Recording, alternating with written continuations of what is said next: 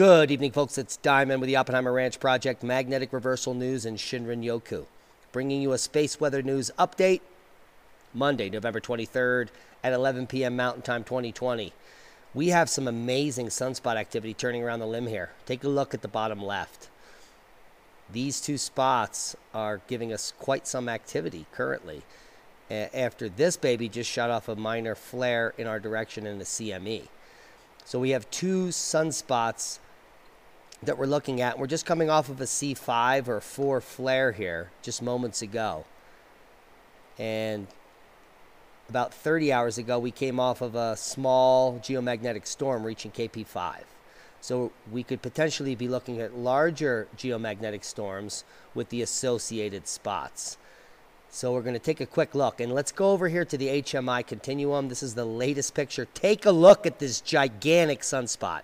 This is the biggest sunspot in maybe 5, 6, 7 years. I didn't have enough time to go look at the size, but many people have been reporting on giant spots this size. Take a look at this spot. This is a huge sunspot turning around the limb. Now we have two to look at here. Where are we? Okay, we have AR 2785. That's the small leading spot here.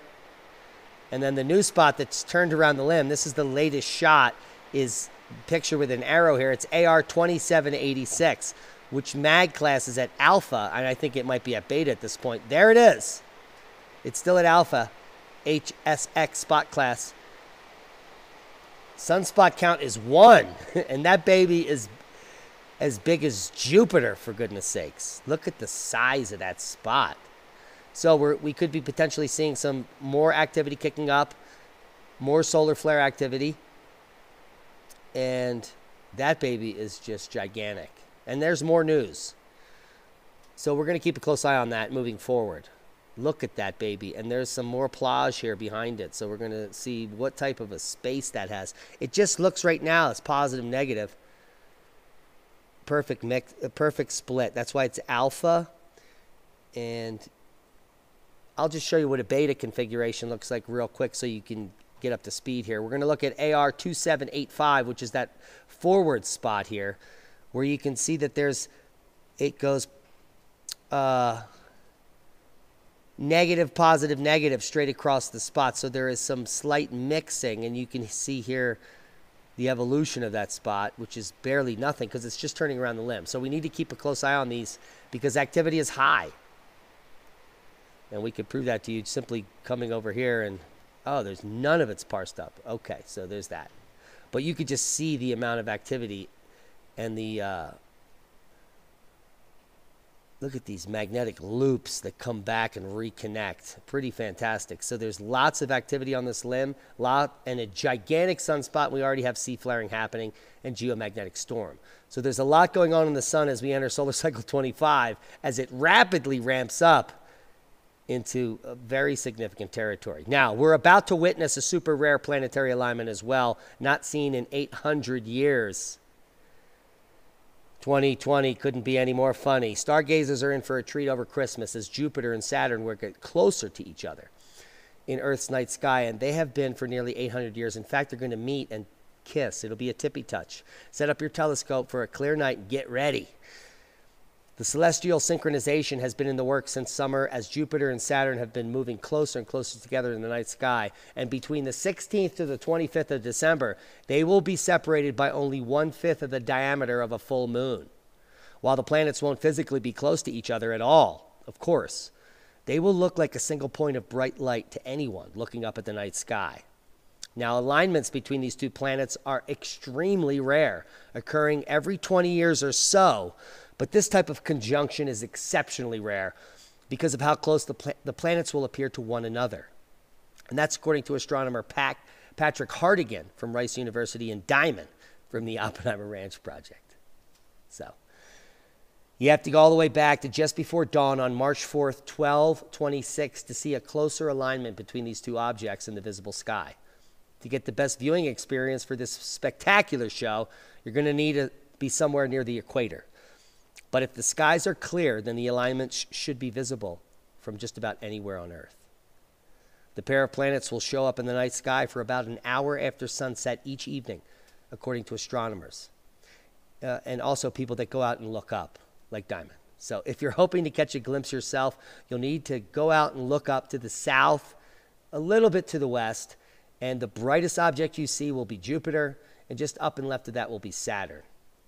And on the evening of the closest approach on December 21st, could this be the Mayan prophecy? They will look like a double planet, separated only by 1/5 of the diameter of the full moon, which will be the full moon boom. So there's that. Support your local farmers. Do it now. Do dab. The further north a viewer is, the less time they'll have to catch a glimpse of the conjunction before the planets sink below the horizon. So be quick, be early, and be at a high point.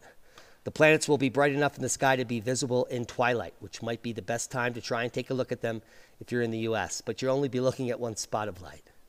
So there's that. Now, we're going to quickly follow up with a very strange mystery that we've already shared once, and it's developing.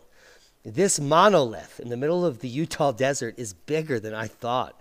It could be 13 feet high, made of stainless steel, a foot wide, and is completely, well, you're looking at the actual monolith that was in a movie. That's not the actual one that they found.